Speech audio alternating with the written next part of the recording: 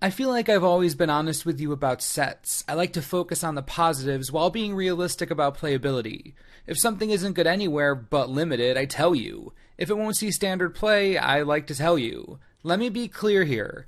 Aether Revolt is the single best and most powerful constructed set printed in the last 5 years, maybe even longer. No, I am not being hyperbolic. No, I am not exaggerating. We have a crap load of videos coming out because previews are flying left and right, and trust me, you will see exactly what I see. So without further ado, we have to jump right in. There's no time to waste. Let's do this thing. Metallic Mimic is 2 mana for a 2/1 artifact creature shapeshifter. As it enters the battlefield, choose a creature type. The Mimic is the chosen type in addition to its other types. Each other creature you control of the chosen type enters the battlefield with an additional +1/+1 counter on it. Wait, that means no. Animation module, and this card named Servo. Get a Servo on the battlefield, triggers the Mimic, triggers the module, triggers the Mimic. Oh, no. This is like Thopter Sword combo in Modern, but way more unruly and downright disgusting. You've got to be kidding me. And I'm sorry, but unless I'm missing something, there's no way that this is going to be that difficult to put together. Holy crap on a stick. We're already off the rails here. Aether Revolt just doesn't even make sense. Wow. This doesn't even talk about how the Mimic is another tribal staple in casual and commander decks. There's also that.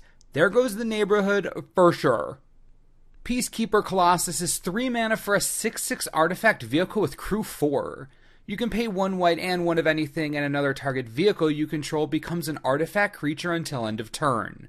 Say hello to the vehicle that lets other vehicles crew themselves. For only 2 mana, and it doesn't even have to tap, you can turn all your cars on. That is not bad. Also, if need be, you can activate this, make something else a creature, then use that to crew the 6/6 for 3 mana that's just sitting there. Definitely not the most powerful card we're looking at today in this video, but certainly a good place to start. I mean, Colossus plus Lupine Prototype? Come on, that is just dirty. Untethered Express is 4 mana for a 4/4 vehicle with trample and crew 1. Whenever it attacks, put a +1/+1 counter on it. Let's ignore the crazy powerful limited card here and focus on the only reason this card is in the video. That artwork. Everyone, it's a rhino train! It's a train that's also a rhinoceros. Aether Revolt design team, you win the internet. I'm done. I can't even right now. It's a rhino train. It's like mechanical Jumanji. 100%, 10 out of 10 winning. Amazing. Ornithopter is back in standard. Is this real life? Is this just fantasy? Ornithopter is making its triumphant return to standard, and oh baby, that art is looking fine.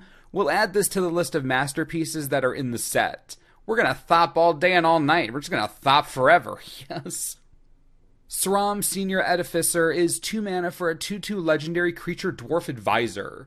Whenever you cast an aura, equipment, or vehicle spell, draw a card. Okay, I don't know if you understand what's happening here, but Sram is absolutely absurd. Look at it this way. He's monocolored, amazing for commander, and draws on cast. Not enter the battlefield, not resolution of the spell, cast. That's the easiest card advantage I've seen in a long time on this type of creature. Remember Pure Steel Paladin? That dude is hugely popular in commander for a reason. It draws from all the equipment. And while it will still assuredly be used, Sram is just straight up easier to cast, casts a much wider net, and is usable in Voltron decks, vehicle strategies, and equipment-based decks. Seriously, casting the widest net possible. This could easily be a commander. The card advantage cannot be ignored. If not that, then assuredly Kemba or Ural or Dapala. This is going to garner commander attention forever.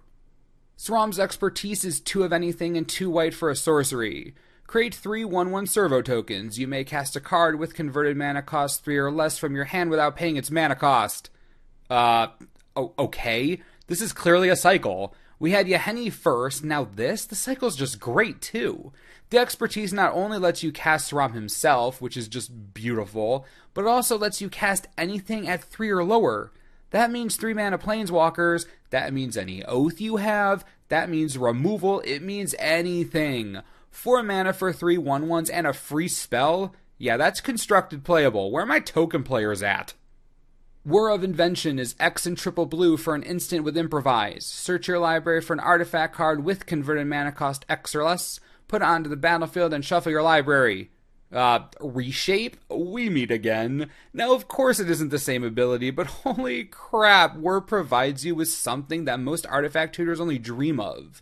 Direct, onto the battlefield awesomeness. This is straight up Court of Calling for artifacts, or at least as close as we're gonna get. Its playability in Constructed has yet to be seen, of course, but the real attention being paid to this card does come from Commander. It's not every day you get an efficient artifact tutor like this. Whether or not it sees play in Standard, at least we know it has a home somewhere. What a bonkers tutor. Brea, Sidri, Arkham Daxon. This set's already looking swank for EDH. New mechanic time. Fatal Push is 1 black mana for an instant. Destroy target creature if it has converted mana cost 2 or less. Revolt. Destroy that creature if it has converted mana cost 4 or less. Instead, if a permanent you controlled left the battlefield this turn... Are you serious? Okay, let me be just absolutely clear when I say this. Fatal Push is beyond ridiculous. Not only is it impossible to make it more efficient at 1 mana instant speed, but even without Revolt, it takes out a slew of crap you don't like. That's already fine. But with Revolt, 4 converted mana cost, for 1 mana at instant speed, do you want to know how difficult it is to get the Revolt clause? Let's look at Modern. Fetch lands. Do you realize how easy it's going to be to cast this stupid thing with Revolt in Modern? Say hello to the newest removal staple in the format that will at least attempt to slow the format down a little bit. I mean, the list this thing destroys is astronomically long. Name a strong creature in Modern. With Revolt, this is probably gonna get it. It hits everything in Affinity, kills Tarmogoyf, Scavenging Ooze, everything in Death Shadow, Delver, all the unprotected infect creatures, the small Eldrazi, and lands that turn into creatures. What a way to reveal Revolt, but my goodness, Fatal Push is pushed for Constructed Magic in a way that is rarely seen. Wow.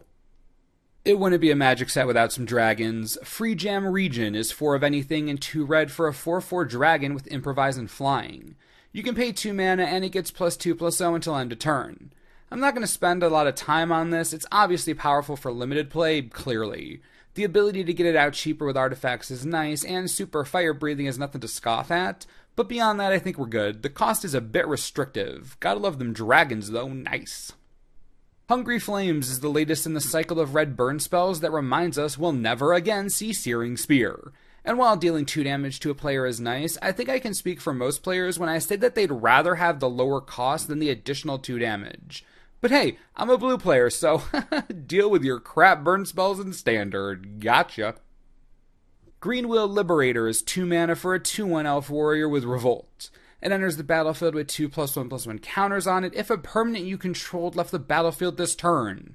The only thing that stops this card from being just so stupid is that it ends up with 3 toughness, which does make it particularly susceptible to Modern's removal suite. If it weren't for that, you'd be looking at the closest thing to Tarmogoyf we've seen in a while. Now, if we're talking Standard, or even Frontier if that catches on, this could easily be a super solid card. 2 mana for a 4/3, and if you're playing Panharmonicon, perchance? Oh, that's so ugly. That is just so ugly.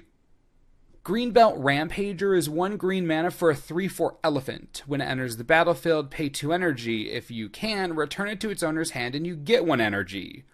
This can trigger Revolt. I like that. But let's focus on some insanity for a second. This is a 1 mana 3/4. There's no way around it. It just is a 1 mana 3/4. Now that we've come to terms with how ridiculous that is, even if you don't have the energy to play this, it gives you energy. How insane is that? That's awesome. What killer design work.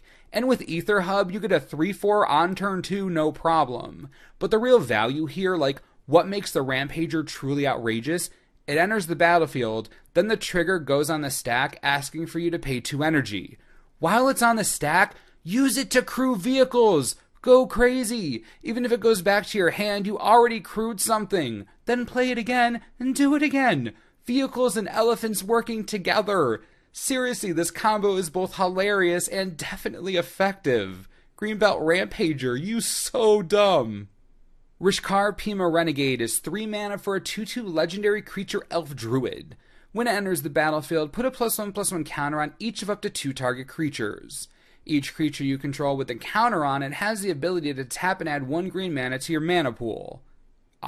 Sure, This is a crazy versatile card for one reason. Notice the second ability. Each creature you control with a counter on it, not just +1/+1 counters, any counter. That's open season for all your stuff.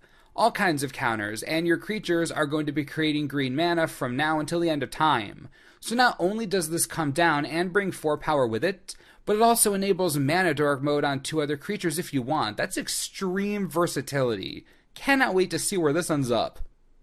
Winding Constrictor is 1 black and 1 green for a 2/3 snake. If 1 or more counters would be placed on an artifact or creature you control, that many of those counters +1 are placed on that permanent instead.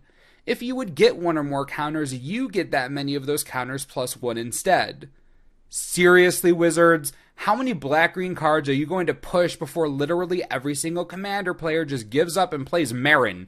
Or any other black-green commander, if we're being honest. Look at Rayhan, the deck we built a month ago. This is crazy in there. Also Skullbriar or Gave. Wizards, just, what are you doing? Black-green players have been spoiled these last few years. Seriously, we're in the age of Golgarian Commander right now. What a bomb uncommon. Beyond impressed. Gonti's Aether Heart is the preview card revealed by our good friend the professor at Tolarian Community College. You should definitely check out his video on it right here. Just click the link. It's hilarious with a pretty awesome guest star. You don't want to miss it. So check it out right there. We'll talk about it tomorrow so you don't freak out that I missed it. Deal? Deal. This is only the first of many videos coming your way on Aether Revolt. We have a lot of catching up to do, so stick to the channel for all the updates and information on the set that you'll ever need, including our own exclusive preview coming to you sometime tomorrow. So what do you think of the set so far? You have to admit there are some friggin' powerful cards in here, right? Aether Revolt is going to shake up multiple formats, that's for sure. Please leave all of your thoughts in the comments and we'll talk about it. There's so much to go over. As always, thanks for watching and we'll see you next time. This video is brought to you in part by TCGplayer.com. At this point, clearly the set is ridiculous, so if you want to pre-order boxes of Revolt right now, you can from TCG Player for only $90 each. $90! That's cheaper than a ton of stores. If you don't have a local game store or yours is overcharging way too much, this is the best deal you will find online. Click the link, helps the channel, we all win, enjoy.